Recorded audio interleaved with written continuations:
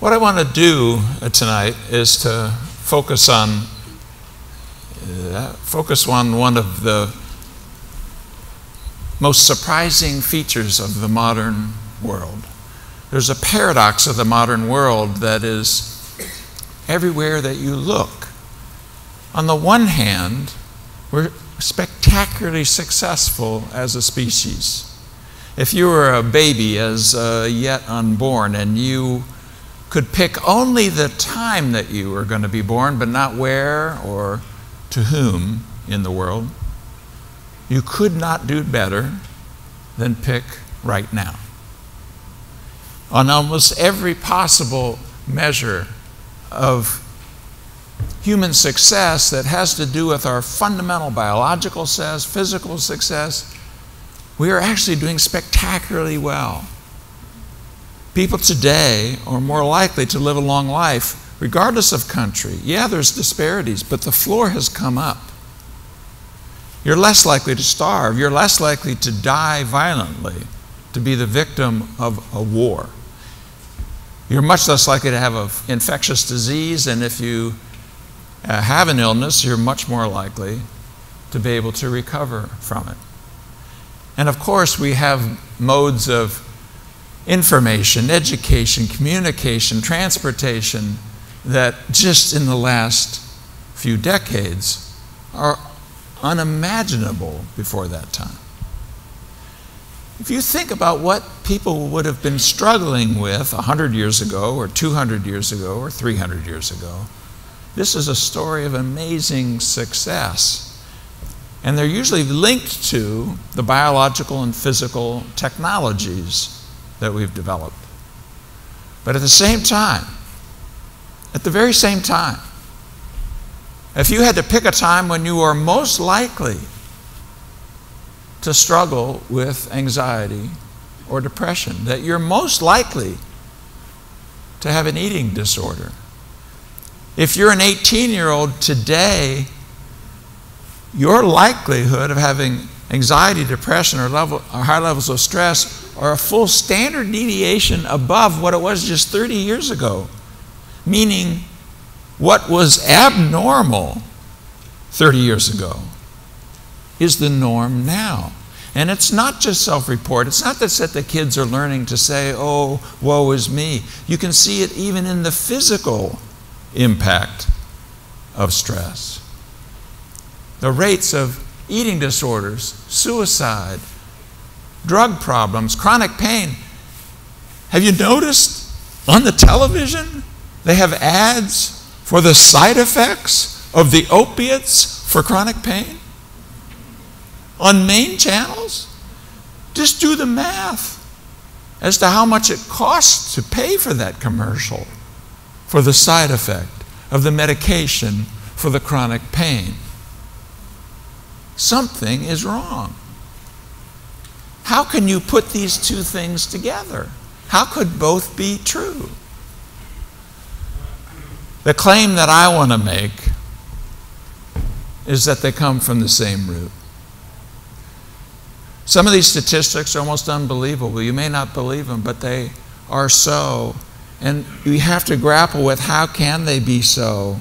You look around you and you see it in your families, in your communities. Is there a group that you know that hasn't been visited by psychological problems, by addiction, where you know that family well? What I want to claim is that behavioral science hasn't kept up with biological and physical science, that we haven't been giving the kind of solutions that we need, but that we have identified now a number of things that I want to bring to you out of our work and work that's related to it. But the bottom line of it, in terms of where those problems come, the claim I want to make is they come from the same place. These are two sides of the same thing. The same skills that give us the iPhones or the solutions to disease, some of those same skills are the ones that give us human misery amidst plenty. A combination that is hard to imagine hundreds of years ago. Another claim I want to make is you already know this. You already know, actually, what behavioral science is saying are the most powerful ways that you can step up to this fundamental paradox. You know it from your wisdom traditions and spiritual and religious traditions. You know it from your family traditions and larger cultural traditions. But not just that. The argument I'm going to make is that you know it because the answers to this paradox are built into human consciousness itself. But here's a problem. You know it, but your mind doesn't. Your analytic, judgmental, problem-solving mind does not have a clue, and in fact is at the root of these two paradoxical growths. We're feeding one aspect of us at the cost of the whole of us. And unless we can learn to be wiser about that, this split is going to continue. This almost mockery of progress is going to continue. Now, I think I can actually prove that to you, that you know something that your mind doesn't know. Because the logical, reasonable, and sensible things you do when you're struggling with this second zone of problems are being fed by the analytical, judgmental mode of mind, and yet there's a greater wisdom within. Here's what I need in order to make this case. I need something that you're struggling with. Even if you're doing quite well psychologically, I need a little connection, because if we're going to talk about stress and so forth, we can't be talking about the people over there. We've got to be talking about the people here, the people that you see in the mirror. And so here's what I want you to start with. I'd like you to start with some kind of difficult feeling or memory or urge or motion or thought. And ideally something that has all those features. There's a judgmental piece of it, that place where you get down on yourself and it's 2 in the morning and you're thinking, I am, and then there's a word there that isn't very pleasant. And there's an emotion or a memory that comes to it, something that is a psychological struggle that you know about. And what I want you to do is to find something like that that's heavy and sticky and has those features. Some insecurity or anxiety or sadness or memory or sense of shame, something. And I want you to put it into your hand and raise it. You're not going to have to share it. It's safe. But by raising it, what you're saying is, I'm a human being who has something like that. I know about that. I've got one of those. You got one? Okay, now leave your hand up. I'll tell you when you can take it down. Leave it up. You can take it down if whatever's in your hand showed up only in the last year, but before that it didn't exist at all. Otherwise, your hand has to stay up. You can take it down if it showed up in the last 2 years, didn't exist before that, but otherwise you need to leave your hand up. If it's older than 5 years, you need to leave your hand up. Otherwise, you can put your hand down, start glancing around. If it's older than 10 years, leave your hand up. If you can find the beginnings of it, even before you were age 18 in the developmental period, maybe not exactly like that, but you remember where this started. Thoughts like that go all the way back to before. Leave your hand up. Now look around the room. We're the successful people. Now you put your hand down. How is that possible? That the things that penetrate us, that hurt us, can last and last and last. I bet some of you thought of something that goes all the way back to when you were this high.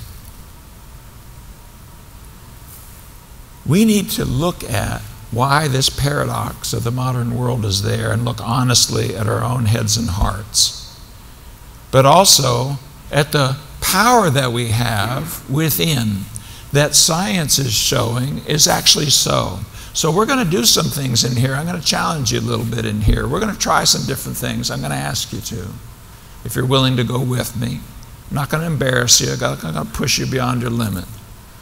But I want you to look at what's up with that, and is there anything we can do about that? But I want to start with this wisdom within. I'm going to come at this in a couple ways over the evening, but I want to start with this. Take what was in your hand, that issue, and then with your eyes closed, because I'm going to ask you to do something that would be embarrassing. They're not filming you, they're filming me. We're safe. And I'll see you, but that's okay. I need to. Here's what I want to do. I want you to imagine that you are like a magnificent sculptor. I mean, you are just world class. And the thing that you're sculpting is your own body. And so I want you to sculpt your body in such a way that if someone were to come by, you know, like there's a sculpture garden out there and there's plants and stuff, and they would see that, they'd go, oh, and they'd have an idea of what it's like to be you at your worst with what you had in your hand. In other words, I want you metaphorically to put in physical form what it's like to be you at your worst. And what I mean by at your worst is when this thing gets most dominant, when it pushes you around, when it's really hardest, when things are going backwards. So close your eyes so nobody has to see, and just put your body physically in a position. I'll even close mine. I'll just do it. It's totally private here now. It's only you inside your skin, and put yourself in a position that would reflect you at your worst, metaphorically. Now you can come up and sit normally. And now I want you to do the same thing. This one, is it okay if we leave our eyes open? We're usually a little less ashamed about this one. You might be a little embarrassed about using your body. But I want you to sculpt your body into a position that shows you at your best, at your most empowered, as your most successful, because sometimes this issue is less impactful and sometimes more, this thing that was in your hand. Would you be willing to do that? Can we do it eyes open? Is it okay so you can see what's around you? Show me with your body, you at your best, metaphorically, so that I would understand it. And glance around a little bit. Just glance around at what you're seeing. And now you can sit down. We're doing research on this across cultures. We have hundreds of pictures of people around the world. We've asked this same question. And by the way, it's not very cultural. I've got a little thing on my desk, that one on the bottom right. It's a little sculpture that was given to me by Kara Bunning, who got her PhD with me. And as her gift to me, after receiving her degree, is she gave me that little carving. And the artist named it Human Suffering. You can't look at that one on the bottom right and not know this is a human being at their worst. And the kinds of pictures we get when we ask people around the world, we've done it in Iran, we've done it in Europe, it doesn't matter. They have these features. And see, my eyes was closed, I wasn't watching you. But see, if something didn't happen, when you thought about it, you might have folded down a little bit. You brought your arms and hands in. Your head came down. I asked you to close your eyes, but if I hadn't, they would have closed then. You might have even covered your hands. You might have moved towards almost a fetal position. You with me of this? Conversely, when we did the one we could see, you saw stuff like that. Your head came up, your eyes were open, your hands were out and they're free. They weren't like so. You might have even had a broader stance. What does that mean? You're expressing something. You've noticed there are times when things are going better and times when they're not, and you can express it. It's a physical metaphor. Well, I think it has some things in there. It looks to me like you're more open versus closed. That you're defended and protecting. If you're attacked by a bear or a dog or something, you're going to do that. It's almost as if these struggles are attacking you. Or I'm open. In this posture, you can get at my soft underbelly. My hands are out where they can move. I can do things. My head is where I can see. What is that a metaphor for? Well, it turns out there is a metaphor for the actual psychological processes that predict whether or not your life is going to go downward or upward. In very large trials with thousands of people followed for years on end, this mental posture predicts bad outcomes as far as the eye can see. And this mental posture predicts a life that's moving up. Not because there's no challenges. If you live long enough, you're going to get old. I'll let you get in on a clue, youngsters. I'm about to turn 70. If you live a long life, you're going to have aches and pains. Heck, you're not in high school before you've been betrayed in relationships, maybe even earlier than that. I mean, you click through the things we struggle with, the psychological and social problems, they come with a thing called living. The issue is not, do you have pain? You will. The issue is, are you going to deal with your pain like that? Or are you going to deal with it like that? And here's the problem. The same mode of mind that has given us the iPhones and has given us the solutions to disease is the one that tells us when pain shows up, you've got to run, you got to fight, or you got to hide. It treats your experiences as a problem to be solved. 65% of the suicide notes, our rates of suicide are not going down. Among young people, they're going up. Our rates are higher here than they are in Afghanistan, where people aren't sure what they're going to eat tomorrow. 65% of the suicide notes say, when I'm dead, I won't hurt, or they'll be sorry.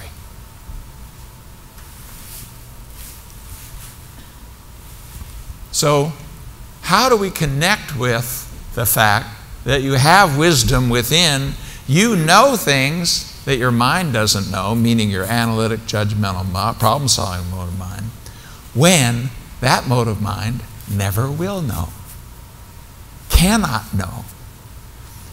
So I want to argue that we can take this wisdom within if we can learn how to do something with that part of our mind and not let it rule the roost. It has a role, but it's only part of us. There's more to us, and we know it. And I want to argue that not only do your cultural and spiritual wisdom traditions orient you towards it, but it's built into human consciousness itself. We have, because of science and technology, made the problem worse in part because we've enormously expanded communication. We've expanded the ability to learn what's going on around the world, and you don't have to open up your computer or turn on the television screen or look at your USA Today to find out that a whole lot of things are going on around the world that aren't so great. If something happened really horrible in the last 10 minutes, when we go out, you can see it on your iPhone. If somebody threw her baby off of a bridge, or there was a building that blew up in a terrorist attack, or some horrible thing happened somewhere, you'll be able to get it, maybe even see the video of it in minutes around the world. There's a flow of words and images, and what's inside those images is pain and suffering and difficulty. When I said you're less likely to die as a result of violence, I bet you some of you thought, no, that's not true. There's more violence now. It's not true. You look at what we do with our children. We don't even let them play in parks. You could get arrested for not taking care of your children to do things that your parents did with you.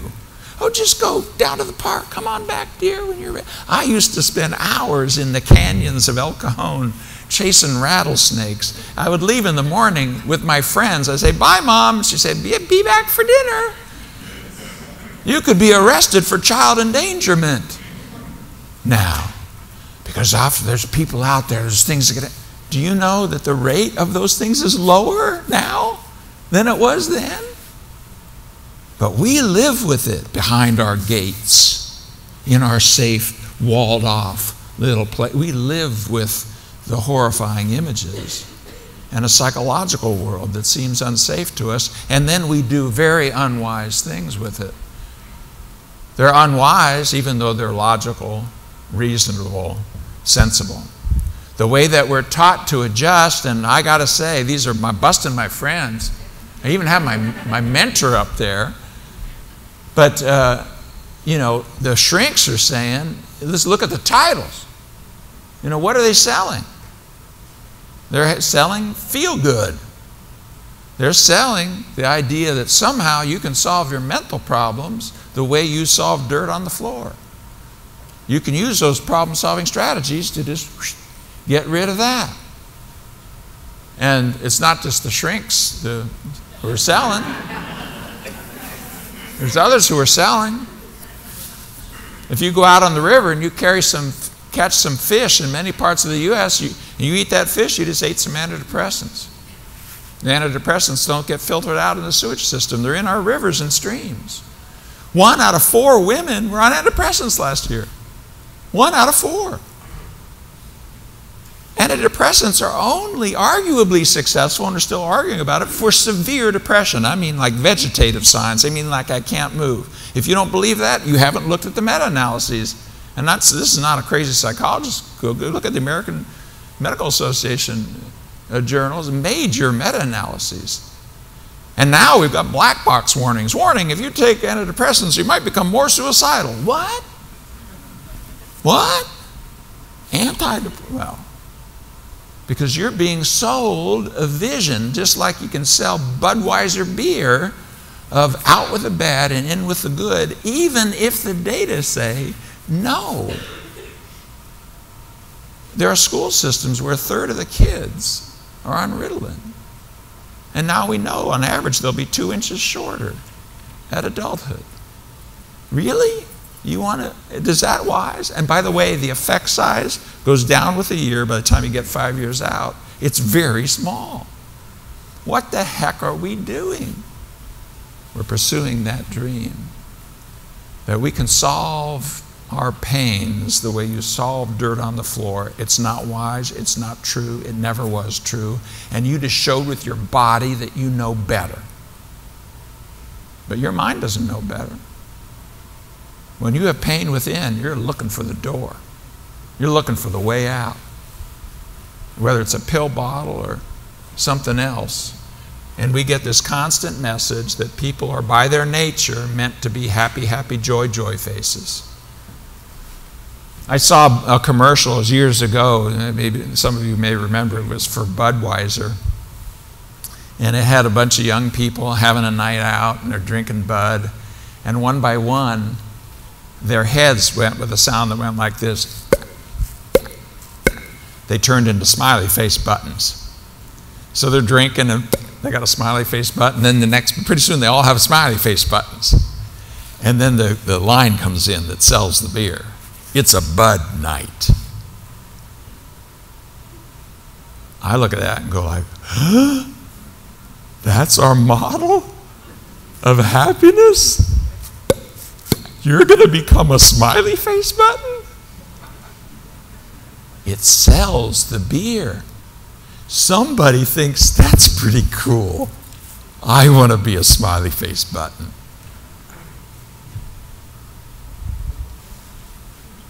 Here's my meth maker. This is the kindest way I can think about it. This is my little dude. He's now 11, little Stevie. I'm an old guy, but I'm around in round 4.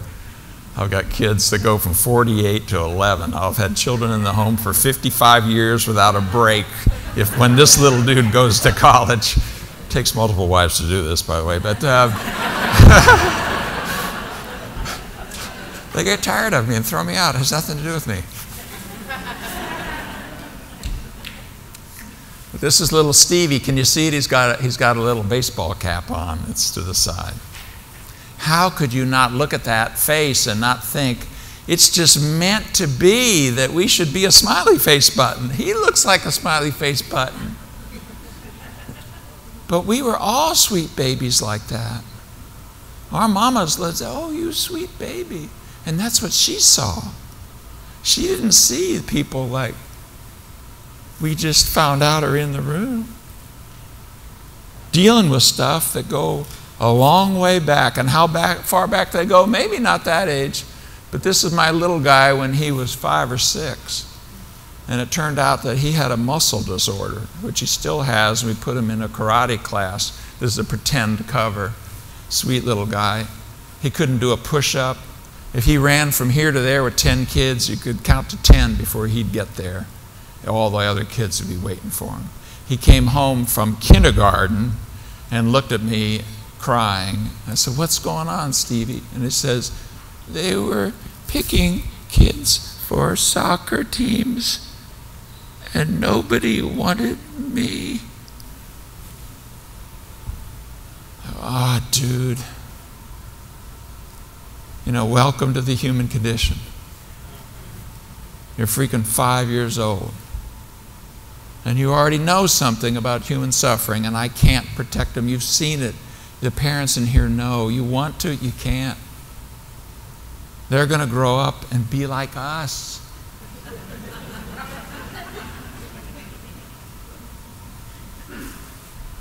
We need something now in this world where we're constantly exposed to pain around the world. We need something that will help us find peace and purpose.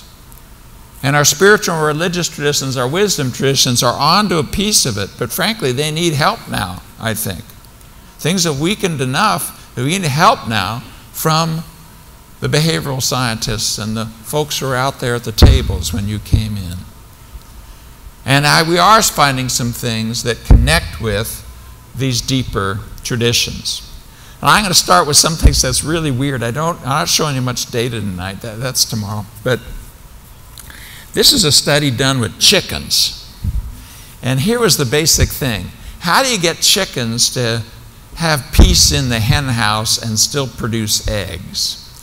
Most of the eggs you buy are caged raised birds. They're in pretty small cages. 5, 6, 7, 8, 9 birds per cage. You can buy the more expensive kind, of course, with the wild cage-free birds. But here's the question that Bill Muir at Purdue University asked: would it be better to take the hens who lay a lot of eggs and let them reproduce over generations? After all, they're big layers; they should be able to do it. Or should we take entire cages?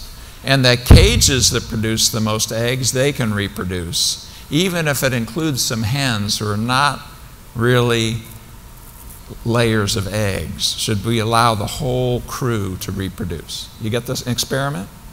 And then you do that for 6 generations. It's always the group that's succeeding or the individual that's succeeding. After 6 generations, here's what you get. If you're in the ones where the selfish one wins, the powerful one wins, the one who's the best in the cage wins. After 6 generations, on average, even though there are 9 birds per cage, this is what they look like. They're featherless and they don't lay eggs. Why? Because they fight from morning till night. Why are there only 3? They killed each other. They pecked each other to death. And they've been doing this for years, you know, because it's an obvious thing. Let the hens reproduce or laying. They now de-beak the birds. That's how they keep that from happening. They don't allow them to peck themselves to death. Here's what happens if you allow the whole cage to win and to reproduce. You got 9 birds per cage. They got feathers. They lay a lot of eggs, but not all of them. Some of them are like peacemaker birds, and like, bark, bark, bark, bark. But they have a place, they have a role, and they work together. Now, I just want you to think about yourself in the same way. What if it applies to the world within? What if you're like a cage? Are there some badass birds in here that you've been feeding entirely too much chicken feed? And what chicken feed would they be feeding on? Your time and your attention. When you're giving your worries attention, you're feeding that worry. When you give your fears play over your behavior, you're feeding that fear.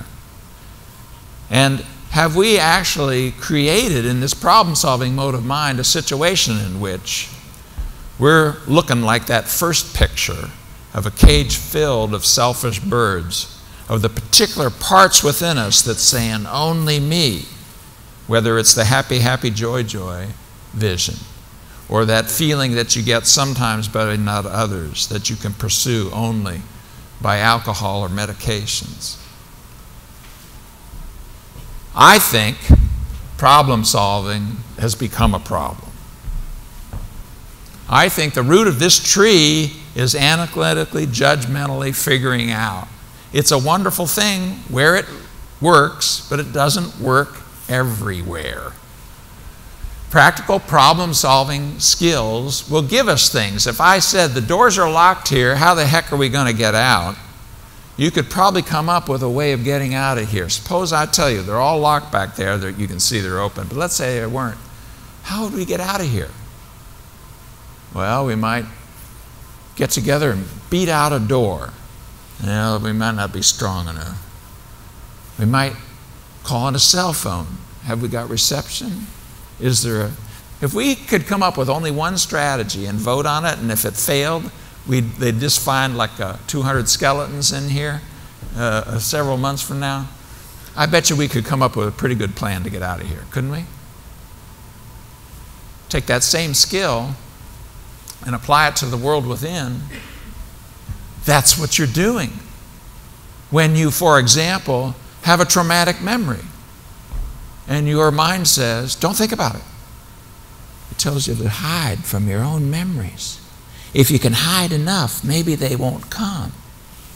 That's logical, reasonable, sensible, and you showed me with your body, you know, pathological. You know that's not the strong place to stand. But your mind doesn't know it, and it never will. What your mind wants to do is subtract out your pains, your difficult memories, your difficult sensations, but your nervous system is like a calculator like this. It has a plus button, it has a multiplies button, it has an equal button, but if you look really, really close, you'll see it has no minus button, and it has no delete button. Is there a really painful memory that you've had? I mean, a really painful one that punches you, that hurts even now to think about it, even if it's been many years, something you've done that's shameful, or something that was done to you that was horrifying, some sort of traumatic inducing event. Do you have one that's like that, that you've been able to subtract from your life so thoroughly that it has absolutely nothing to do with the rest of your life? In fact, you can't even remember what it is. Do you have one like that? So far as you know, they don't exist, and guess what? They don't. As the old joke goes, short of a frontal lobotomy or a bottle in front of me, there's no delete button. So problem solving says you're going to solve it by subtracting and getting it out, but that's not the kind of creature that we are. And yet, if you're Homer, you're trying not to think of donuts. And guess what? Have you ever done that in a diet? Don't think of it. You got a favorite food? Don't think of it. Pretty soon it's, I know there's some in the refrigerator. Because as you try to subtract it, you're reminding yourself of it. As you remind yourself of it, you're connected to it. If you tried really, really hard, I had you wired up to a polygraph, and I said, I tell you what, you have one simple job here, just be relaxed, but this polygraph will tell me if you're not. And just to motivate you, just to help you out a little bit, I have a .44 Magnum here. I'm going to hold to your head. If you get nervous, I'm going to shoot you. But so that should motivate you. Just relax. Guess what you get? Because that's the kind of creature that we are. I'm a person who struggled with panic and anxiety. That's why there's the work that I'm going to present to you today. And at my worst, my form of being like this was basically literally that. I can't have anxiety or I won't, yeah. Well, just that situation is enough to make you anxious. Anxiety became something to be anxious about. And that's what we're dealing with when we're dealing with these chronic problems. We have a built-in tendency, all living creatures do, to avoid something that's painful, but we're the only ones that can bring pain into any situation. If you had a traumatic car accident, just the word car will cause the blood to drain from your body. And where can you go that it won't be reminded? When I just said, if you had a traumatic car accident, in a group this large, somebody's had a traumatic accident. In a group this large, somebody's blood did drain from their body right now because an old bald guy made sounds. If you're a non-human animal, you know how to protect yourself, get away from the danger. Where are you going to go to get away from the danger? Your mind's going to follow you. And it will remind you of that accident, or that shameful thing you did, or that betrayal, or that rape. You're going to run from yourself, you better learn to run really fast. Because everywhere you go, there you are. And so this problem-solving mind gives you the impossible task of trying to avoid pain itself. And all we really do is we put it in a cage and we pretend it's not there. What's in these hands are secrets. Some folks raise their hands about things that they've told no one, not even their spouse. I guarantee you there are people in here who raise their hand with secrets that dark. What if the big joke is our secrets are the same secrets? We need to create a world in which we can deal with pain in a different way, because we go from this feel-good agenda, the smiley face button agenda, which sort of seems superficially okay. And if we're going to feel good, we shouldn't feel bad. We then just start focusing on not feeling bad. And here's what the data show. Here's where you end up. It turns out you end up, you better not feel at all. We have data with socially anxious people who are highly avoidant of emotions that around anxiety. Eventually, they become highly avoidant of happiness and joy. You think that's strange? You think that's odd? Oh, please. What happened when you were betrayed in love? And you all were. Your mind said, I will never be so vulnerable again. Vulnerable means woundable. I won't be woundable again. If someone's close to you, can they wound you? You think? You had this idea that way that you'd protect yourself is to not care about what you already cared about, which is intimate, loving relationships. I just won't feel at all. That'll solve the problem. 65% of the suicide notes say, when I'm dead, I won't hurt. That might be true, but it comes at a small little side effect. So here we are feeding our HPA axis, you know, why zebras don't get ulcers, squeezing down our life and putting life on hold, what we actually want in our life, taking these detours, avoiding and avoiding and avoiding, when really what we need to do, what behavioral science says we need to do is we need to learn to put our mind on a leash and to go from this problem-solving mode of mind being applied where it doesn't belong to a mode of mind that's more like a sunset. Maybe what we're looking at when we're looking at our history is not beautiful like that, but it is our history when we remember the losses that we've experienced or the pain that we've had. What I say to people sometimes, just to get a sense of this, you got kids? Let's say they say yes. I say, I'll tell you what, I can magically remove your anxiety. Poof, it's gone. Here's the one little side effect, though, that I got to tell you about. When your children come to you and they talk to you about their fears, you will have no idea what they're talking about. You going to take that bargain? Dad, I have not many people who want to take that bargain. They want to know how pain works without knowing about pain. Good luck with that. There's things inside us that soften us and make us wiser, that are a hard journey, that are a hard lesson. And so this feature here versus this feature here, you're looking at two faces, one of which is wiser than the other. Now, the work that I do is called Acceptance and Commitment Therapy, or ACT. There's a popular book out there, Get Out of Your Mind, that was mentioned. It's out. But I'm going to tell you just a little bit about the features of it and the science that it's based on, just a little bit to give you a feel for it. I think I can do it in the 75 minutes that was promised, so that maybe you can see where I'm taking the behavioral science piece and some of our wiser part of us that you already reflected, and trying to put them together in a way that we could put them into the modern world and find a way to resist this temptation to treat our lives only as problems to be solved. There's been a huge amount of explosion on work on ACT. This is the number of randomized trials. We developed it way back there, 30 years ago. And this long flat spot is where we worked out the basic principles that I'm going to share with you today. So it kind of has exploded on the world, and it goes just about everywhere. You know, we've got, I was down at Rio and watched people win gold medals using ACT coaching. Can't tell you who they are because that's confidential, but I know they're coaches and I know what they're doing.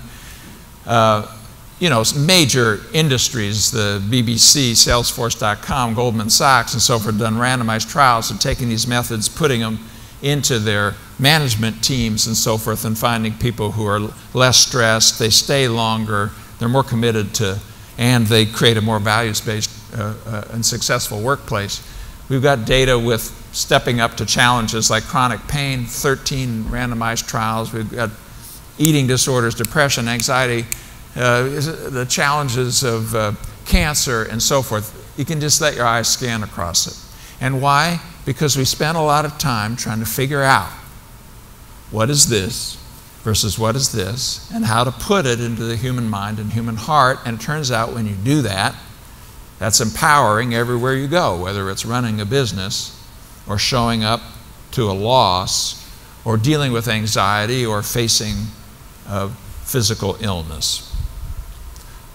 And the model that it's based on is called psychological flexibility. It has 6 features to it. I'm going to tell you what they are and give you just a little bit of an example, so that when you leave here, maybe you have a sense as to whether or not you want to explore this through the books and tapes and apps and, of course, even shrinks who are guided by this work, including people who are here in town.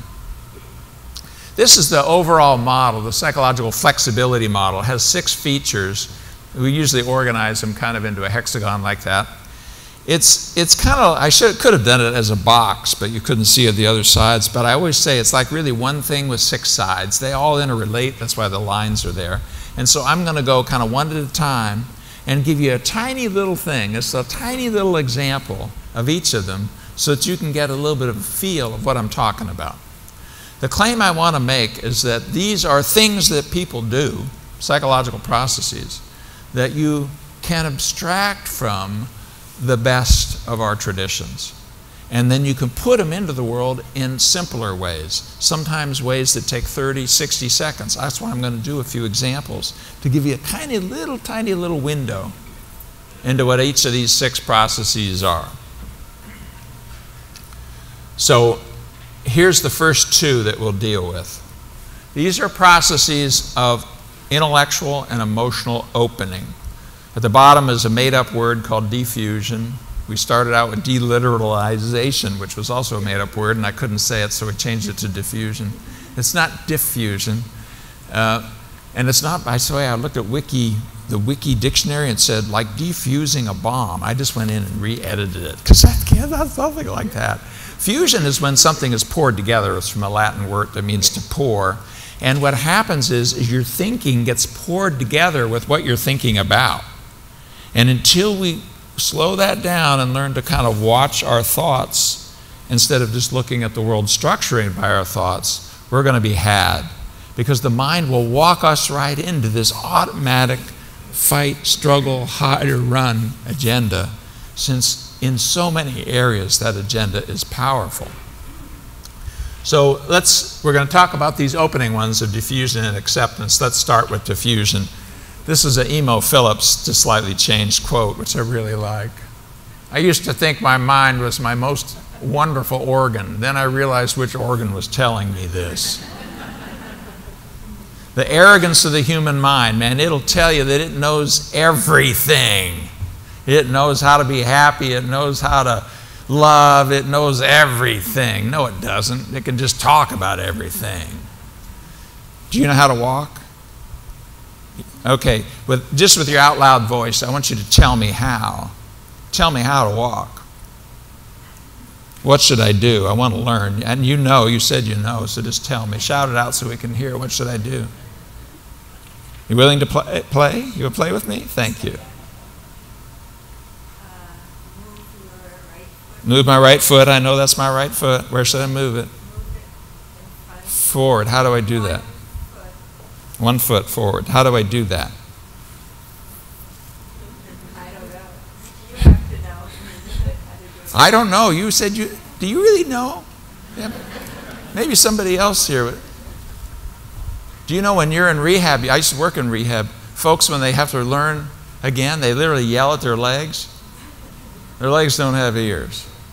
You didn't learn to walk that way. You watched a little baby. Do you know babies fall on average something like 200 times a day? You learn by trial and error. Your mind doesn't like that. It wants to know how.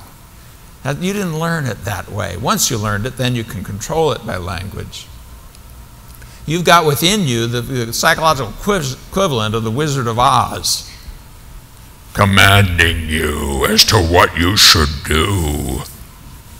And we're down here saying, okay. Go take the wicked witch of the west, bring me the broomstick, and then, like, bring me back relaxation, and then I'll get rid of your anxiety. Okay, I'm going. Anybody got a pill? And yet that voice is the same voice that's giving us these rates of suicide and depression and anxiety and eating disorders, including in our own children. They're doing what the voice within tells them to do. That's the problem, not the solution. And we can show that. It's so easy to show. I'll give you a study that's just like stunning. It's like, can it really be like that? Okay. We bring people into the lab. We're going to see how much pain they can tolerate, physical pain. They have to put their hand on a hot plate, and it's not going to burn them, but it really is painful. And here's what we're going to do. We're going to ask them to walk around the room while reading a little slip of paper that they draw randomly out of a bag. Now, of course, we're evil psychologists, so all the slips in the bag say the same thing. People don't know that. We've rigged that part. They all say the same thing.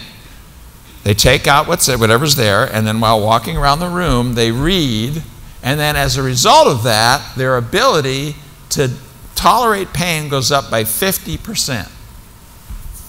What do you suppose we put in the bag as something for them to read that would do that? Dispose of... Huh? You might think it'd be something like, you can do it, Nike, It's not going to hurt that much. It doesn't really, it's not going to damage you. Or here's what they're reading. It's hysterical to watch the films. What's written down is the words, I cannot walk around this room. I cannot walk around this room. I cannot walk around this room.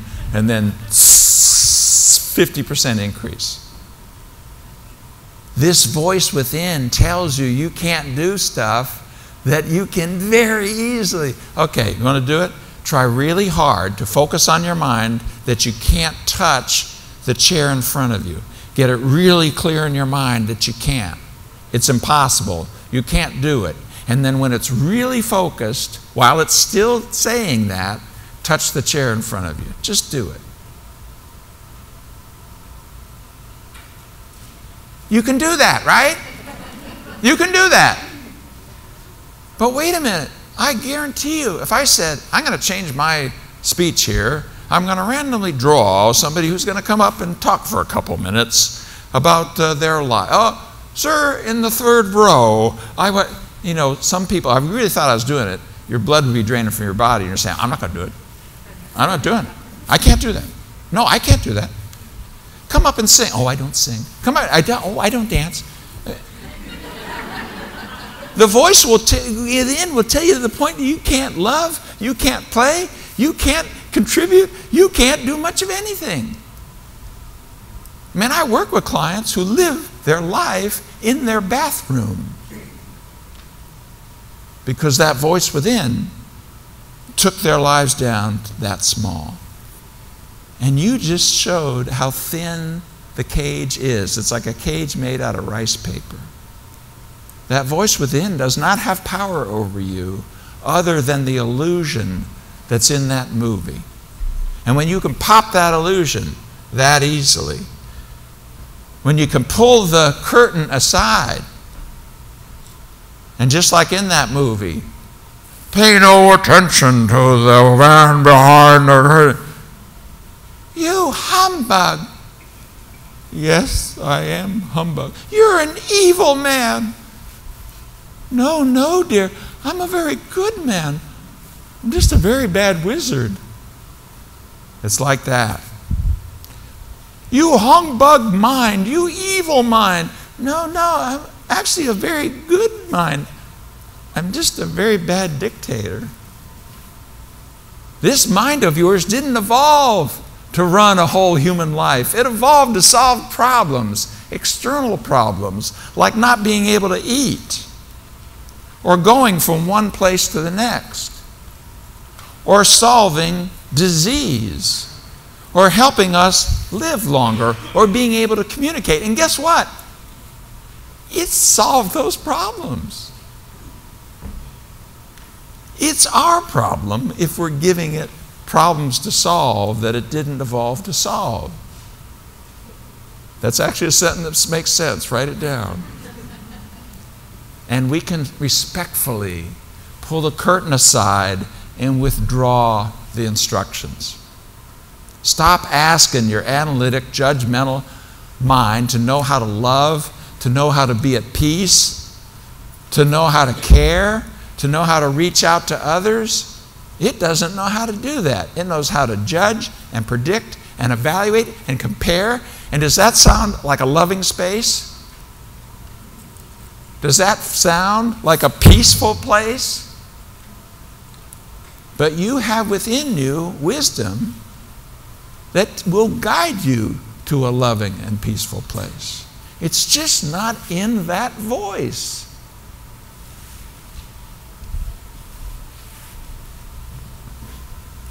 How about acceptance of feelings? That's the other one. Acceptance isn't tolerance, it isn't resignation. In a way, I wish I'd come up with a better word, but it's the best I could come up with. But it comes from a Latin root, septere, that means to receive, and the original connotation in Latin was to receive as if to receive a gift. Here. Now, we still have that in English. We say, here, will you accept this? When we've been visited by pain or a difficult memory, there's a gift inside that life is asking us to receive. Let's say somebody very close to you has died. Very close, perhaps unexpectedly. How could there be a gift inside there? Well, how about this? In your pain, you will find the love that you have for that person. You will be reminded of it. Every time you feel that pain, if you dig a little deeper, you will find it. That's a gift.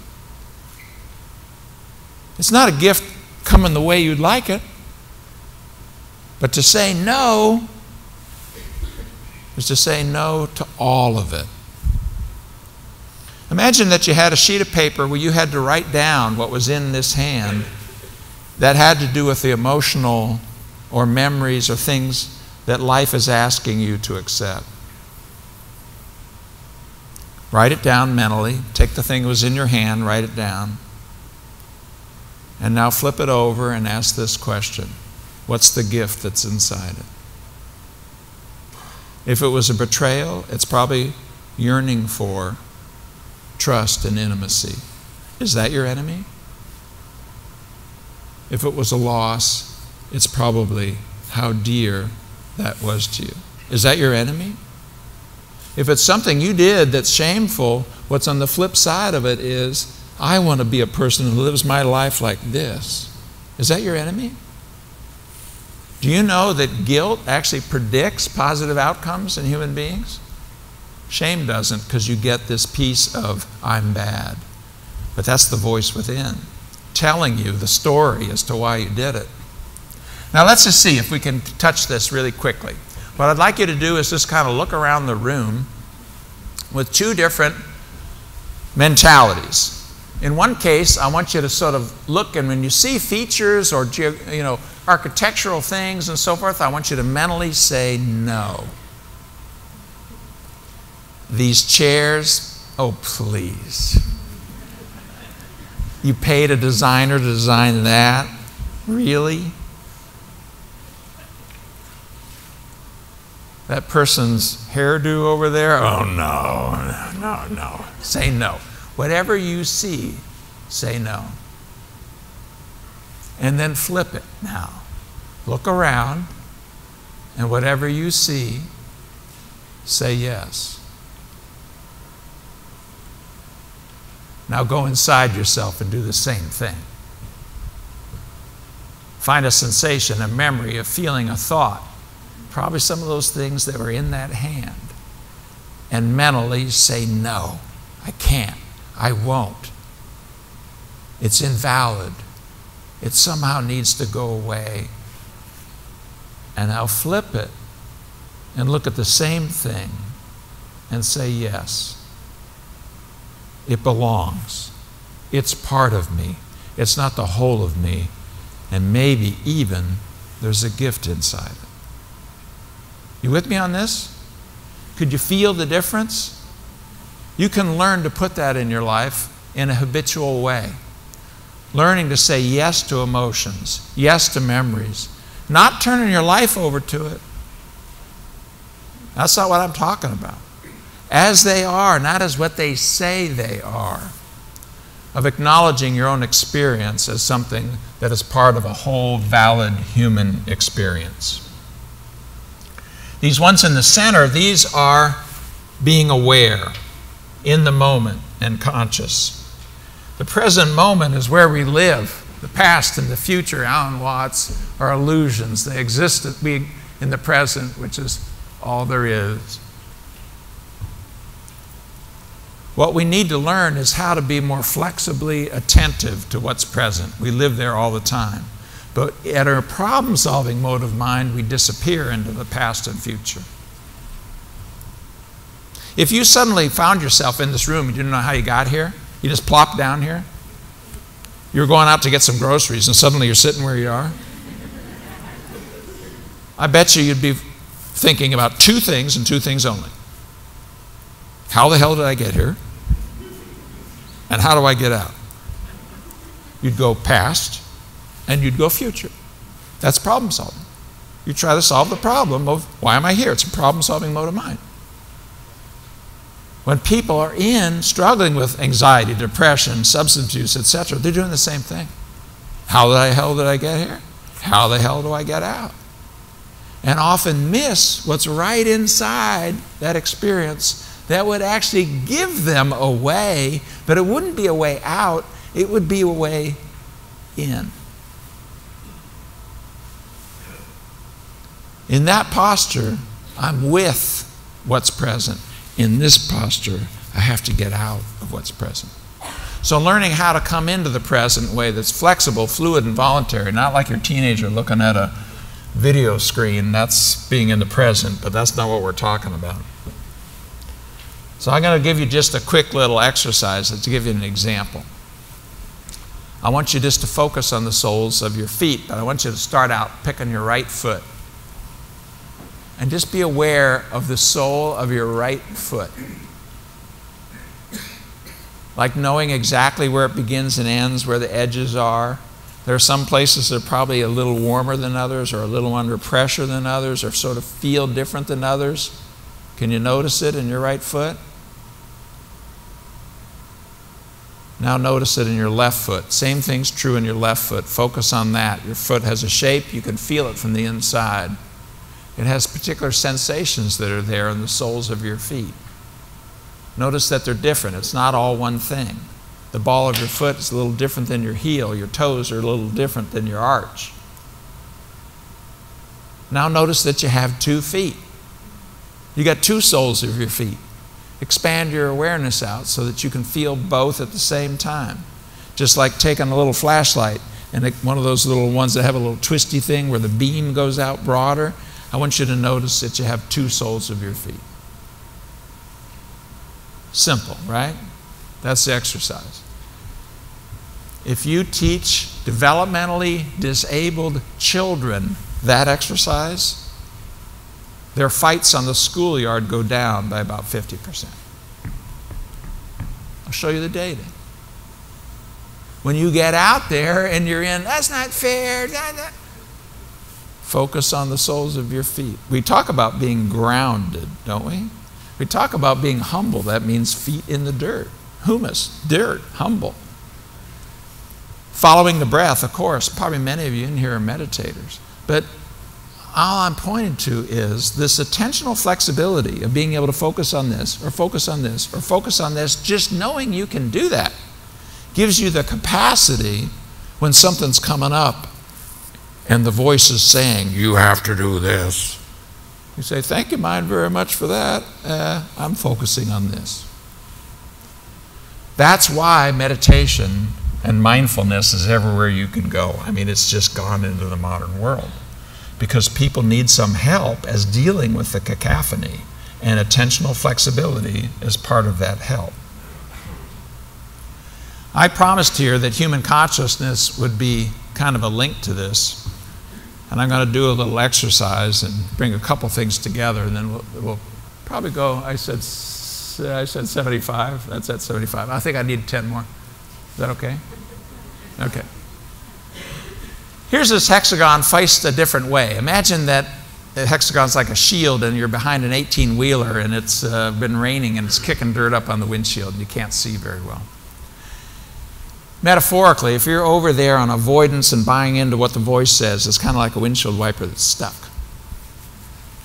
The hinge point here is human consciousness. It's being this perspective-taking skill of being a person behind your eyes. From there, as you open up with looking at your thoughts, being more open to your emotions, you can come into the now and move over to the parts of the model we haven't got to yet of where you care and what are you going to do. And for that little moment, that windshield clears. The hinge is consciousness itself. I'm going to try to prove that to you with a little exercise, but I'm going to move it out to the end since I've got a little bit of time issue. I'm going to combine a couple things. So let's see if I can rise to this promise in a minute. But I first want to get the right side of this model out.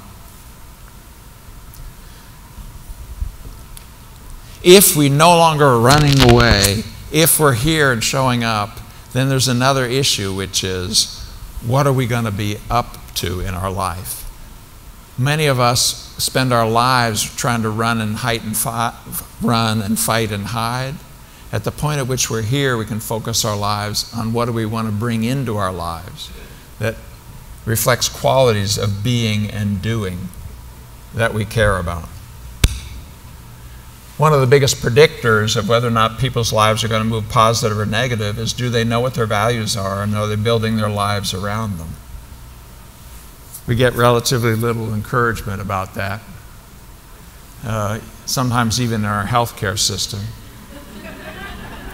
inside the kind of subtractive agenda that commonly settles into the modern world, searching for the delete button. And because of that, we can't build these values-based journeys of one at a time, walking out into our lives. And so here's a little exercise that I wanted to do to kind of, well, close out or get close to closing out. What I want you to do is take this thing that is down there was in your hands, and I want you to ask yourself this question. And then we'll do a little eyes closed exercise, and I think bring this to a close. If you could pick an advisor, somebody who's empowered you in some way, who might be able to help you with how to be with yourself with whatever was in that hand.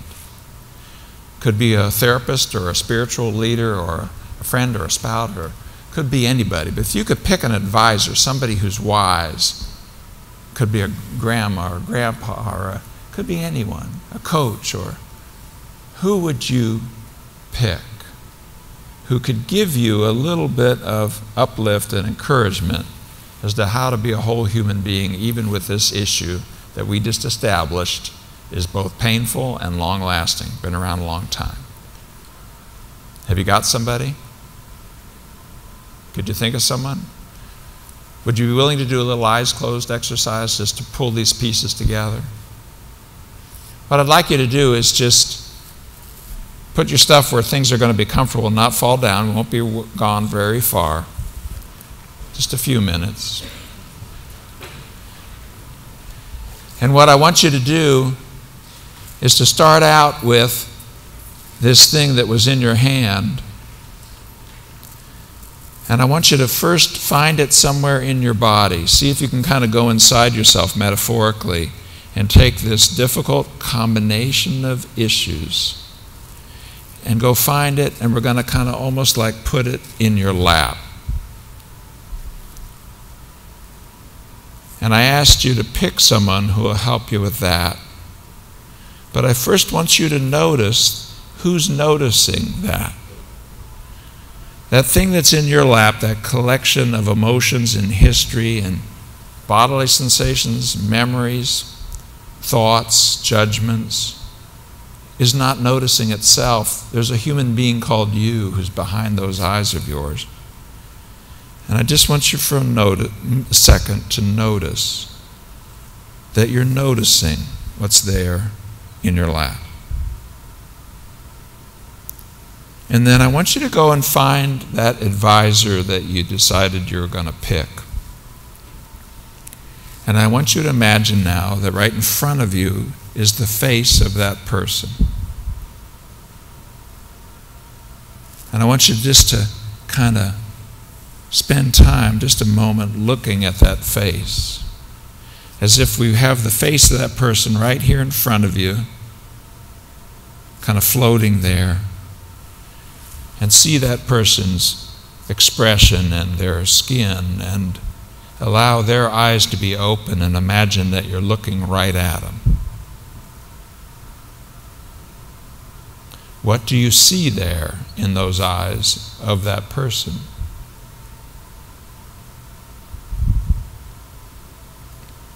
And then I want you to imagine being that person looking back at you. You now are looking up at yourself, looking down. And ask yourself the question of what does that advisor that you picked see looking at you? Does he or she see a whole human being, a human being that belongs here? Are you a worthwhile person, a lovable person? What does that guide, that advisor you pick, see there when he or she looks at you? Knowing full well, you picked an advisor to help you with what's in your lap. That guide or advisor knows what's there, knows that thing that happened. If there was one thing that that guide or advisor could say to you that might be helpful to you in dealing with that, what might it be?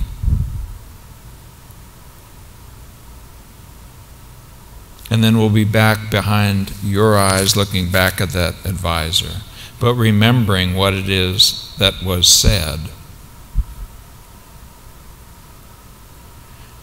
And then we'll allow the advisor to go away, but remember you're here with that thing that you're struggling with for a long time. We established that's on your lap.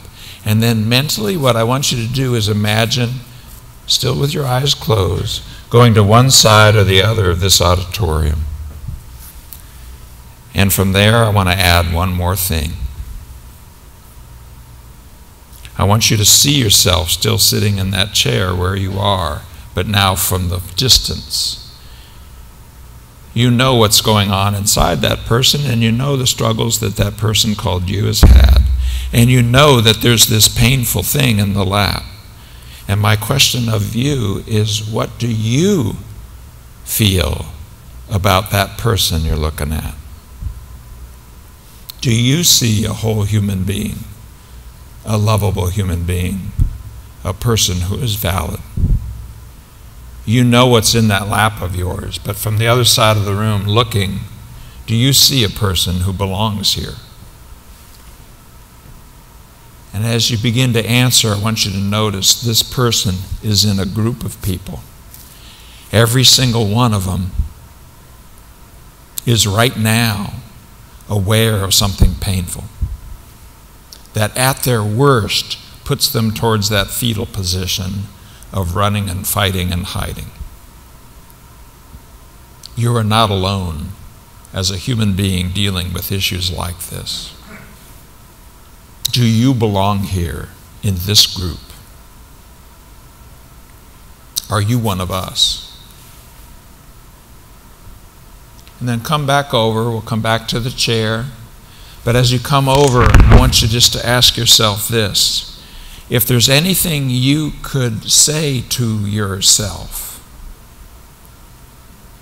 that might be of help to you, that might help you move from a place of you at your worst to you at your best.